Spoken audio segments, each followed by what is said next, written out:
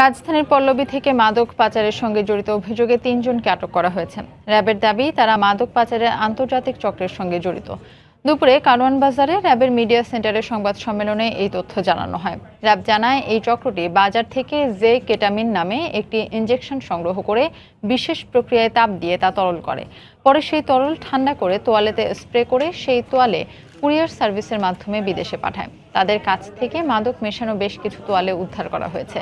RAB কর্মকর্তারা আরও জানান, এই চক্রের হোতা মঞ্জুর মোর্শেদ সানি। তার ভাই মান্না দীর্ঘদিন ধরে স্পেনে বসবাস করে। মূলত মান্নার মাধ্যমে স্প্যানিশ নাগরিক আর্মাডো গঞ্জালিওর সাথে পরিচয় হয়। গঞ্জালিওর মাধ্যমেই তারা মাদক পাচারের এই অভিনব কায়দার সঙ্গে জড়িত হয়।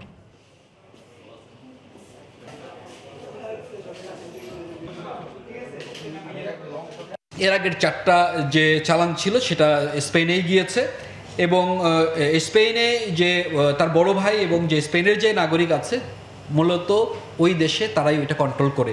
যদি তাদেরকে প্রিসেট কোনো ইনফরমেশন না থাকে, এখন থেকে হয়তো তারা অ্যালার্ট হবে যে এটার মধ্যে কি থাকতে পারে, কারণ এটা এই প্যাকেটটা যখন খোলা হবে, খোলার উপরে কিন্তু কোনোভাবেই কিন্তু বোঝা সম্ভবপর না যে এই কেমিক্যালটা ভিতরে কি আছে। ওরা আসলে যদি খুললেও কিন্তু বুঝতে পারবে না। আদারওয়াইজ যদি কোনো ইনফরমেশন না থেকে থাকে অথবা কেমিক্যাল টেস্টগুলি না করে থাকে, এমন সুন্দরভাবে করা হয় যে শুধুমাত্র এই যেমন এটার মধ্যে দেওয়া আছে কিন্তু কোনোভাবে বোঝার উপায় নেই।